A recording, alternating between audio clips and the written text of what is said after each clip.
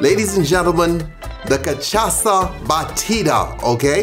If you're Brazilian and you're looking at this, don't knock us because I pronounced it wrong. Anyway, it's cachaça. So cachaça is a rum, but it's not, it's made from the fermented sugarcane juice as opposed to molasses like most other rums, in case you're curious. So sweetened condensed milk, cream of coconut in there. We blend that bad boy up, we pour it in. The thing with a lot of Brazilian drinks, the cachaça drinks, some of them are like the caipirinha and stuff, they're really simple and easy to make, man. Just 1 or 2 ingredients and you're good to go. So I love Brazil, okay? All right, she takes a sip and guess what, we like it. It's tropical as hell. Got a flower on it, okay? So that's a wet flower with some spit on it behind my ears. I've never experienced that before. It was a new experience for me, okay? Stay tipsy, friends, stay tipsy, okay? Yeah, uncomfortable as hell.